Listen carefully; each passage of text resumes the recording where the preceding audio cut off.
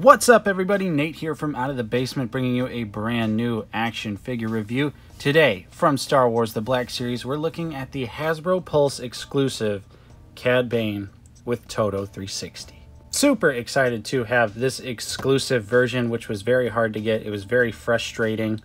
Thankfully, Jeremy, aka Jedi Hunter 83, hooked it up big time because I was at work and was not able to secure one myself. So thank you so much, Jeremy. Of course, this was also a European convention exclusive, so I know you guys over there got this a little bit ago. So let's not waste any more time. You can see on the front of the box here, it is just black. On the side, you have a picture of CAD BANE and Todo, and you can see the words right there.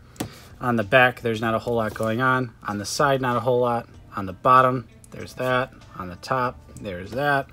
So you go ahead and you pull this out, and it doesn't actually come all the way out. It's like secured in there a little bit. But you can see the figure, you can see his accessories, you can see Todo. I love this white and yellow logo right there at the top, and it says CAD BANE and Todo 360 at the bottom.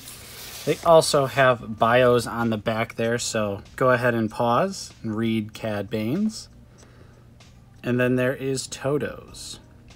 So now that we've seen all of that, we're going to go ahead, we're going to open this guy up. We will take a look at the accessories and then the figure itself. Okay, and first up, you get both of CAD BANE's blasters, and they look absolutely wonderful.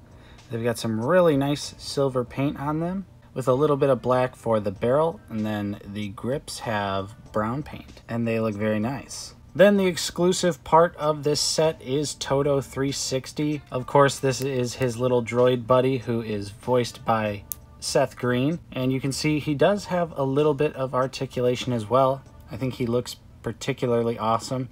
Looks fairly accurate to the show. Got some nice yellow paint for the eyes, a little bit of black between the face there. Down around here, there's some more black paint. It's a little sloppy on the chest right there, but overall, he's pretty cool. He's just a nice little droid character. He's got a ball joint for the leg and then down by the foot as well, and his arms are also a little ball joint, so you can get them to move around and rotate around. Nothing at the elbow there, and then of course his head is also on a ball joint there, so you get tons of range. He can exorcist. Oh, and he has like a little swivel here at the waist. So strange looking little droid. I don't know how well he's gonna stand up, and look at that, he stands up just fine, so that's nice. So overall, CAD BANE comes with exactly what you need from him.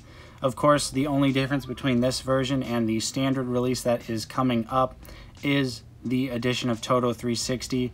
So even if you just get the standard version, I'd say it's still worth it. I do wish we could have gotten some blast effects for his little rocket boots, but I guess at the end of the day, it's not the end of the world, but it still would have been nice. But I think these accessories are still good though. So now that we've taken a look at them, let's go ahead and take a look at the baddest bounty hunter in the galaxy himself, CAD BANE. He'll do any job if the price is right. Here's CAD BANE out of the packaging with Todo 360, and holy guacamole, did Hasbro absolutely kill it with this figure. He looks like he literally just jumped off of the screen and into my little review station here. There's tons of great details on him, so I'm not really wanting to waste a whole lot of time. We're going to go ahead, get him off the stand. We'll take a closer look at those details. Here we go. You can see that this face is absolutely fantastic. I love the expression that they gave him. It's perfect for CAD BANE. It's a really nice scowl. The hat, of course, is removable, and it does also look very nice, and it has even a little bit of like a dry brushing effect to it on the front there. And of course, it just fits right on his head, no questions asked. And it's a nice soft plastic, so if he takes a shelf dive, the hat most likely will not snap. So that's a nice touch there. Really appreciate that. But we're going to go ahead and leave the hat off for a little bit so we can just take a closer look here at CAD himself. And you can see that he has really nice sculpt work all throughout his face. That red paint pops so hard against the blue. I love the way that that turned out. His little hose thingies here attached so that he can breathe wherever he wants also look very nice, and it is like a floating piece connected to the head. And the tubes are removable, but I'm not going to do it just out of fear of not being able to put them back in. And moving down, you can take a look at his duster here, which does also have tons of great details. Lots of silver paint. The sculpting of the duster itself really makes it look like it is leather, and it's a nice soft plastic, so it's going to be pretty pliable for you. He also has his bag right here, which can be removed if you so choose. I'm going to go ahead and leave it on though. And then moving to his chest here, just look at all this wonderful paint work. Really great stuff here from Hasbro. Love the bullet belts as well. The costume just looks so awesome. Of course, you've got his little gauntlets here with tons of buttons and doodads and whatnots. And the silver paint looks great, and he has some tubes running up into his arm. And this side, it is the exact same as well. Really excellent paint quality there. Like how accurate those details are. Turned out well. Of course, he's got his gloved hands here, which are both trigger fingers. So maybe it would have been nice to also get some alternate hands, maybe some relaxed hands or something like that. But anyways, moving on through the details here, taking a look at his pants. Again, fantastic looking. Love like the wash that is over them. I think that looks very nice. The wrinkles are also excellent, and it does sort of have like a chap look to it, like he's wearing riding chaps, which is dope. Then down on the feet here, he's got his little rocket boots, which unfortunately, I was thinking maybe you could do a little Iron Man effect piece in there, but they do not have holes in them, which is a little bit of a bummer. I mean, I think we should have gotten blast effects anyway, but it would have been nice if similarly like on The Mandalorian, where you could plug those Iron Man effects in. But you cannot plug them in on this guy. But overall, man, the details are just absolutely fantastic. He literally looks so accurate, like he just jumped off the screen from the Clone Wars there. That expression says it all. He just looks so freaking BA. Now, let's go ahead and we're going to take a look at how he moves. All right, so CAD BANE has the double neck, so he can look up a pretty decent amount there. Not too much, but he can look down pretty far. And of course, you can get the rotation on the neck there at the base and then at the head as well. Give him the Exorcist. And yeah, so you can get a little bit of attitude out of that, but the neck definitely gives you all that attitude you need. The shoulders move out about that far, and they of course rotate around. He also does have butters, so you can see the butterfly joints there, and they work relatively well. You have an upper swivel here at the elbow, which is a single jointed elbow, and it gives you a little bit more than 90 degrees, which is great. You also get a swivel at the elbow.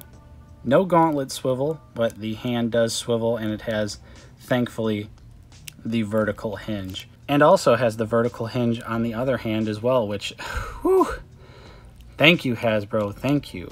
The character dual wields or uses a weapon, they always should have this vertical joint. So thankfully he has two of them. So that is awesome. It's going to make gunslinging poses really nice. As far as his ab crunch goes, you don't really get anything out of it. He definitely can move back a little bit, but going forward, that's not really a thing. But of course it does swivel right there as well, and you get some attitude out of it, so you can get some side to side and whatnot. But going forward, pretty much not a thing, so that is a little disappointing, although I'm not particularly surprised. With his other foot on the ground, he can kick out about this far, and he has the single jointed knee that gives you just about 90 degrees, but it has that wonderful hidden joint look that I love so much that Hasbro's been doing. I love when you can't see the knee joints. I think that just looks awesome, very aesthetically pleasing. CAD's legs can go out about that far. He can kick back about that far. Of course, he has the thigh swivel, and the rocket boots also can swivel, and his feet can go down really far. They can go up just a little bit, and of course he does have ankle pivot. So overall, whew, man, this guy does have some really great articulation. He can definitely move. He definitely is a great modern example of what the Black Series can do, what it can look like, how they can move. So yeah, CAD BANE looks awesome. He has a really great range of movement there. So now with all that out of the way, we're going to go ahead and see how he scales with some other Star Wars figures. First up, here he is with the Black Series Dengar and Bosk. Then with the archive release of Boba Fett and the Beskar Armored Mandalorian. Then with the brand new 2020 Camino clone and our favorite here on the channel, Stoner Episode 2 Obi-Wan. Then for some non-Black Series stuff, we have the Bandai Clone Trooper model kit and the brand new Diamond Select 7-inch scale Boba Fett. And last but certainly not least, the SH Figuarts Tank Pilot and the Mafex First Order Stormtrooper. So there you have it, folks. There is my review for the brand new HasCon exclusive CAD Bane figure from Star Wars The Clone Wars. I think Hasbro absolutely crushed this release, and if there is one figure that I think could sum up the Black Series in 2020, it would be this figure. There's been such great improvements to the line, and this figure shows off pretty much everything that the line has to offer. So I'm super happy to have this as a part of my collection. Thank you once again to Jeremy, aka Jedi Hunter, for hooking me up big time with this guy. I think even if you wanted to just get the standard release, though, you'd be in for a great time. This figure is an absolute must-have in the collection. So, what did you guys think of this figure? Are you going to pick CAD Bane up, or did you pass on him? Why not? Of course, if you enjoyed my review, don't forget to leave a like. Subscribe if you're new. We're always talking about Star Wars The Black Series here on the channel. Of course, I'm Nate from Out of the Basement. Thank you so much for watching, and I'll see you guys next time.